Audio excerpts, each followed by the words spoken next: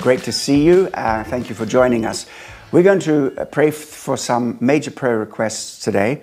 We do have some that have come in, obviously, as usual, on our mobile phone here. And that number is 07570 261 697.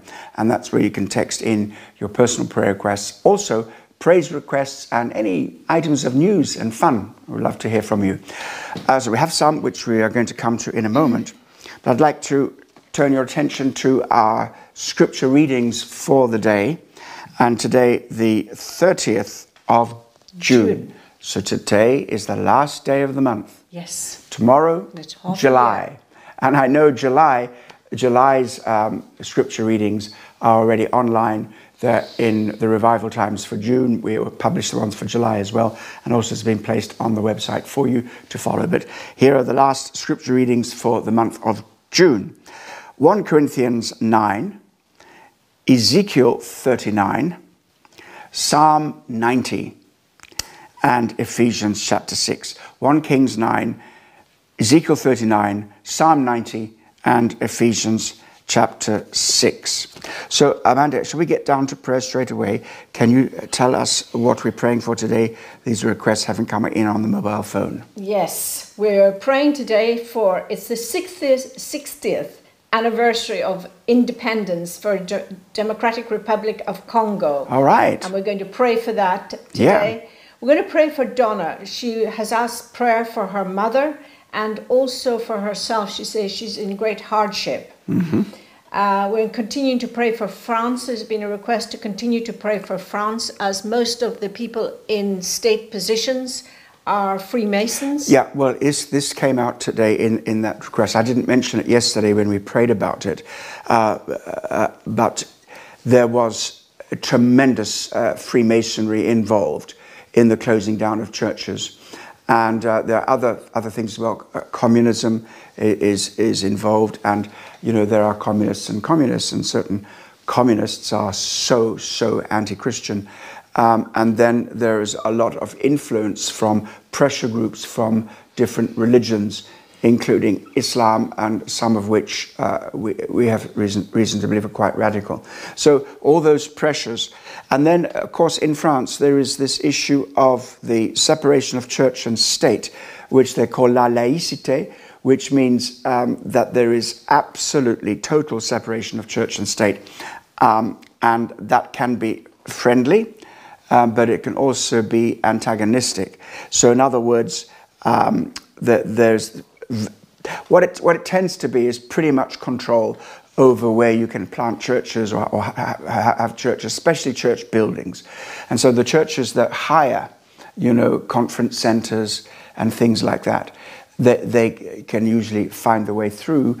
But when you want to have your own building, you can't.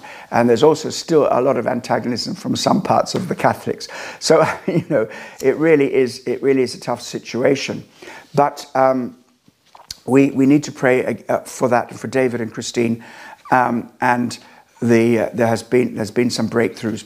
And the story is what they did, knowing that they could not build a church or change the use of a building into a church. Or they tried 4 or 5 times. And every time the congregation grew, they tried to get a new building, and then they were stopped and blocked, and they gave the building to the Muslims, or they said it couldn't be used for religious purposes, and then gave it to the Muslims. This has really been going on. And eventually, they found a building which they leased, which is on the outskirts of Paris. And it's a sizable building which they developed, and Christine's an engineer. She helped develop it and put in a bid to purchase it, and it was blocked by the mayor. And so the battle is going on. That mayor has been removed. So now it's the future of that building. And what has really happened here is that David and Christine are really part of that community. There's a police academy, or certainly, I think it's an academy just next to it, and they come and use it for socials. It's used for all kinds of different groups of people, different groups, and it's not just for a handful of Christians. And there's churches there like a Romanian church. A Romanian church was meeting, and 100, I met 500-600 people in those buildings. Yes. And I forget now, something like 14 different church groups they were hosting, as well as social events and letting out the whole complex as a conference center. So it is a remarkable achievement. But we need to pray. Okay, let's get on. The battle's not over. No. No. Yes, so continue to pray for France. Then, Charlie, I confused you with another Charlie from the previous day who phoned in yesterday. You're struggling with getting financial support from the government over COVID-19, so we'll pray into that. And then Abigail sends in, it's a prayer request, but also she's been blessed by your books, actually. She says many of your books, especially Satan Unmasked, has really set her free. But she asked for prayer for a broken heart. She's gone through a divorce and she's asking for prayer for that. Right. So, okay. So if you pray for those, I'll pray for France and you pray for the others. Okay? Thank you, Lord. We Father. Thank you, Lord, for this new day. Yes. Father, we just want to bring our prayer request to you this morning, Father God. And we pray for Abigail, Father God. Circumstances are unknown to us, but you know the circumstances. Father God, we pray that she's asked for prayer for a broken heart. And yes, we understand there can be no greater rejection than being rejected by the person you married and loved. And Father, we just pray today, Lord God, that you would, in your great love and mercy, that you would touch Abigail today, Lord, that you would bring healing to her today. Yes, Lord. Father, as she stands with you and draws closer to you, Father God, may the healing power and the love of Jesus heal that broken heart. In Jesus' name we pray. Amen and amen. And we remember, Charlie, your struggles and difficulties. I know whose cell you're in. I know your cell leader is being very supportive and helpful to you. So we just pray that you would get your papers together in order to get this breakthrough in the financial support that you're looking for from the government. We just pray that God would bless you and speed up that financial income. Yes, Lord. And Lord, we just pray for Donna. She asked for prayer for her mother. She seems to think she says her mother's addicted to what, I don't know, but she asked for prayer that addiction over her mother would be broken in Jesus' name. Yes, Lord. And she asked for prayer for herself. She says she's in great hardship at the moment. And Lord, the circumstances she hasn't said, we don't know, but Father, you know. So we ask, Father, that you would send your angel to just help her in this situation, Father God, if it's hardship for food or support, Lord, that there will be someone there that can reach out to her at this time. In Jesus' name we pray. And we remember Democratic Republic of Congo this morning, exactly 60 years ago today. Democratic Republic of Congo received its independence. So, Father, we thank you for that. And we pray that today, as people celebrate and rejoice, we ask, Lord, for your protection over everyone who celebrates and rejoices today. And we ask that the hand of God would just rest upon all Christian groups who bring celebrations in their churches, in the streets, wherever they are. Father, we ask that you would bring protection and blessing in Jesus' name. Amen. And we pray, Father, for the Christian work which we help with in the Democratic Republic. We ask, Father, that you will bless the teaching and preaching of your word and the work that Kensington Temple is doing there and the teams that we send, and also, Father, the people we team up with. We thank you for the sword of the Spirit which is growing in that nation. And we ask, Father, for the cell vision which is also being planted in that nation. And we pray, Father, that these things will grow and be blessed in Jesus' name. Amen. Amen. Amen. And amen. And France. Yeah, I'm going to come back to pray for France. Just say a few things.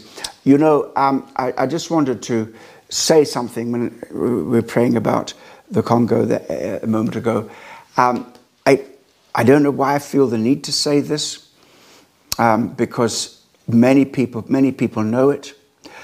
And I just want to make sure that Kensington Temple never drifts away from its call to the nations. It's call to the nations. You know, I speak to some people, even leaders sometimes, and their mind is just taken up with the day-to-day life of their cell group or Sunday worship. And of course, that's a different pattern now. And there's nothing wrong with those things, of course not. But the Kensington Temple is not just a church that meets and gathers in groups in and around London to meet their personal needs, or as we hope one day soon back into the building. We're not just that. We are a church that has a call of God to the nations. Amen. And we are an international church. And the leadership of Kensington Temple must align with the vision of God for the house. It's London and the world for Christ. And thinking about the French-speaking vision, many years ago, I couldn't care to remember how many years ago, certainly more than 20, probably more like 25 years ago. It was in the fairly early stages of my senior leadership, and I took over in 1991. And I was being driven to a place in a car on the other side of London. And Shakti was my driver at that time. She says, you rest, you prepare. And I was in the back. It went on for so long, this journey, and there was so much traffic. And anyway, I was having a bit of a doze or a rest, a pray, meditate, all the above. And God spoke to me about France and the French-speaking nations. And of course, Republic is French-speaking. Yeah, French-speaking, yes, as well. And so we have taken the cell vision to that nation. Just imagine the influence Kensington Temple has because we obey the Holy Spirit. So I want to pray into that. So we've got France. That's what we pray, maybe some more for the Republic, but also for the Central Asia. Now, we have launched a financial appeal so that we can reach Central Asia. And this is in the form, yet again, of the Sword of the Spirit programs. And we have somebody who is, there's 288 of those programs, half-hour programs. And there's somebody who is willing to put them into Russian, which will be the language that can be broadcast right across that region. And there are thousands and thousands of people who've come to Christ. And they are a persecuted group of people. And nobody can openly, well, I'll stop there. But we need to pray for their security, and we need to pray for that finance to come in. We launched a financial appeal. I will check to see how much has come in. I know some had come in, but we need up to $25,000, £20,000. And we're all in lockdown, and people are strapped and so on. But we cannot let go of these opportunities that God gives us to be effective. That was 1991. You had that word from the Lord about the French-speaking nations. Who would know that? Pastor Kemi. And so she would remember 1991. Mm-hmm. So that was the first year that I went into the senior leadership. Well, the Holy Spirit didn't hang around, did he?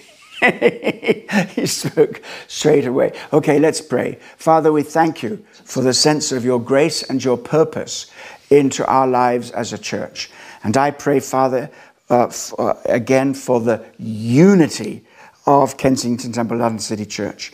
Father, we pray that we will be united under the vision of God and the call of God upon the house. We pray, Father, for financial provision for the vision that you've given us. We pray, Father, for wisdom in how we think about overseas mission. And not just during this lockdown, but beyond that, how we think about it. And we want to be led by your Holy Spirit. Yes. And we thank you, Father, for everything that is done right across our London City Church network. And some of those things which are done are not necessarily brought to the attention of the central congregations and the people in the churches, the network churches, in Agape and Akuswa's church, and all over the French-speaking churches. They are constantly involved in missions and in Ghana, and not just missions in the sense of preaching, teaching, and going and having some few words in the churches, but actually actively engaged in planting Bible schools, planting children's homes, planting schools, Yes. and so many things. We thank you for all that work. And we pray, Father, that you would stir up the hearts of your people in this house, that we would be faithful to the vision of the Lord for the nations. And for this reason, we raise up to you France again today. Yes, Lord. And we've looked at all the negative things, but there are some positive things which are happening. There is a hunger. Yes. And there are breakthroughs in many, many churches. There are churches of hundreds. There are churches of thousands now in Paris and in different parts of France. And that, Lord, you are having the final say by pouring out your Holy Spirit. We ask, Father, for David and Christine, that your strategy, your long-term strategy for 15 years, they have been battling for this 15 years of faithfulness, where many are telling them, give up, stop it, don't bother. And now, Father, we ask that there be no more obstacles, and that, Lord, you will use them, and that you push back the powers of darkness, and that, Lord, the churches in Paris and in France, the evangelical churches, would rise up and be strong. And we thank you, Father, for the outpouring of your Spirit in Jesus' name. Amen. Amen. Amen. And amen. So I'd like us also to move on in prayer. So there is comes out every week a prayer sheet relating to Sunday prayers. Now it just happens to be that we get it ready so that we can pray on a Sunday. So Marco researches this for us, and so every day, every Sunday, I have at least 2 pages of well-researched, very carefully thought out prayer needs from all over the world. Now, it's just impossible to pray those through. We'd have to do nothing more the whole Sunday than to pray. And maybe we'll do that one day. Maybe we will just do that one day. 9 o'clock, 11 o'clock, 2:30, 5:30, just prayer. Just prayer. No worship. No teaching. Maybe prayer and worship. Okay. But what we also do is, you see, we fuel prayer right across our network. Now we have somewhere over 500 people who are registered for our prayer watch. And you can do it if you're not part of it. You just go to kt.org/prayer watch, and you will be put on that list. And what we do is we send out those Sunday prayers, we send them out to around just before the weekend to all of the people whom we call the intercessors. And I don't like to call them intercessors as if to say the other people are not. We're all called to be intercessors, all right? So the intercession isn't some special gift that God gives to a few. It is the call of God upon every one of our lives as believers. And so, but still, there are those who, intercessors who register for that. And I'd like you to register for it so that you get more and more of those requests. Then also, each month in the Revival Times, we have a prayer diary as well as a Bible reading program. And so you pray through those things. And the cell leaders are supposed to be praying through those things. And there's a lot of supposed to be's in the church, and I know that, and everybody must do the best they can to keep up with all the things that they could be doing, and so forth. But it's very important that the cells become places of prayer. Then also we know that the actual different cell networks, the women's network, the men's network, and also many in the LCC network have seasons of prayer. There is hardly a week, I want you to listen to this, there's hardly a week that goes by in Kensington Temple without there being 24-hour prayer and fasting. And we like to do that by encouraging people to follow the leading of the Holy Spirit in their groupings. And the people are saying, why don't you, Colin, call the church to prayer and fasting? I want to say, excuse me, where have you been? That's what we have been doing for the last 4 months. And the call for prayer and fasting has come centrally from me. And it's coming, I just say it again. We are calling the church to prayer and fasting.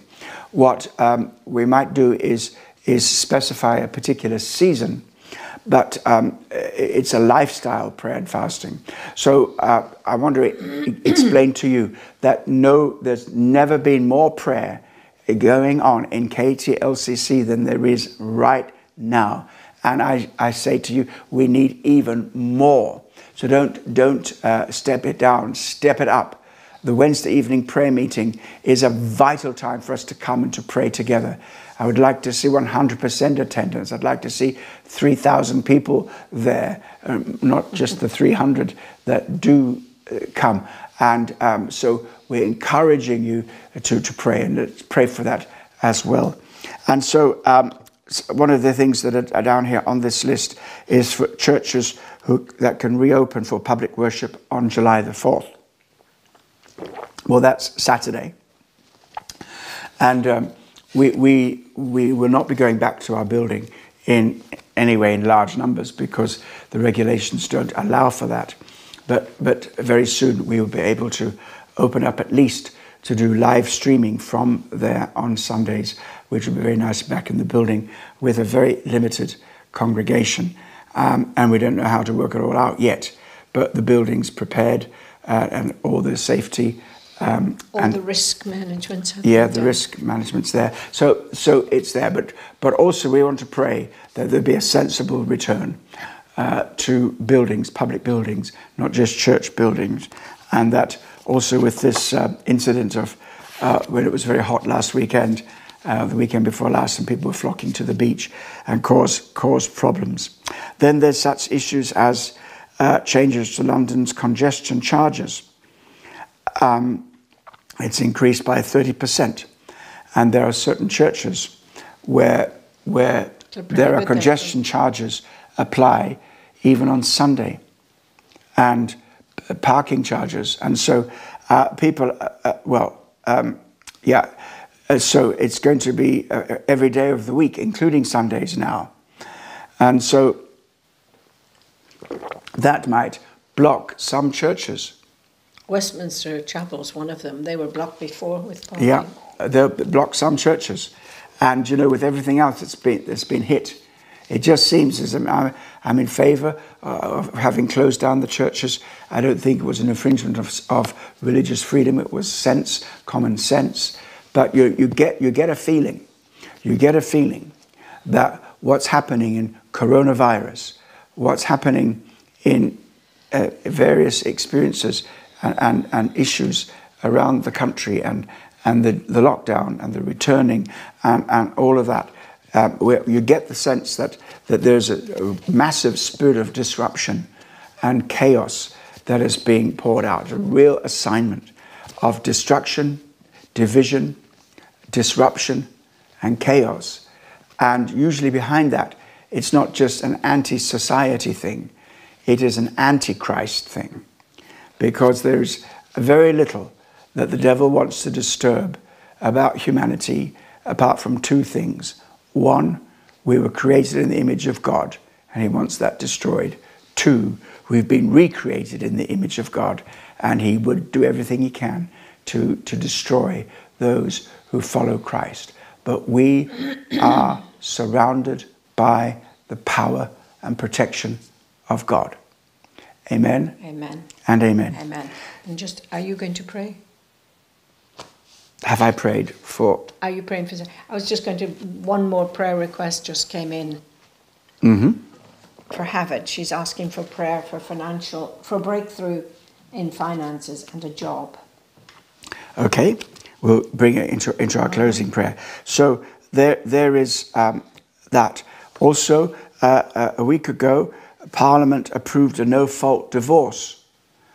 And that might sound good because of people who've been through acrimonious divorces and painful divorces, but still, when you look at it now, this would allow one spouse to impose divorce on the other without their consent. So making marriage easier to dissolve than a phone or tenancy contract. Something's wrong. And then further afield, Hindu extremists in eastern India stabbed and stoned a boy to death for his faith. Persecution is happening. and increasing in different parts of the world. And then we've been praying too for the increased violences in our nation. We recall of the 3 stabbed to death on Saturday the 22nd in Reading, and those who were stabbed and attacked in Glasgow on Friday the 27th. And so there is so much going on, and also with, I think, street parties, violence, and other forms of protest, there is so much unrest. And Ephesians chapter 6, one of our passages today, says we do not wrestle against flesh and blood, but against principalities and powers, against spiritual wickednesses in high places. And our weapons of our warfare are waged against these demonic entities that exalt themselves up above the knowledge of Christ. And so this is about how they operate through the minds, through human ideologies, and through doctrines and teachings which are not from God, and also inciting in violence and in so many different ways. But God has defeated them. Amen. Jesus Christ has defeated the principalities and powers, and he's given us spiritual armor that we might stand against them. And so we're going to pray for the protection of all God's people, and we're going to lift up some of these things. I just mentioned them to you because you'll be able to get these if you register and move forward. So would you like to pray for this? And then we... Yes, Father, we're praying for Javi, who's looking for a job and financial breakthrough. Father, we ask in the name of Jesus that breakthrough would come, Lord. We ask, Father God, that she would find a job with her own expertise, a job that would bring in great financial security to her, breakthrough yes, Lord. financially. Father, we just pray for your intervention and your blessing over Javi's life in this whole area, and this request in Jesus' name. Amen and amen. Yes, Father. Father, we thank you for the victory in the spiritual realm. We thank you that Jesus Christ has conquered the enemy, that through his death and resurrection, he's made an open show of them, and he has spoiled the principalities and powers.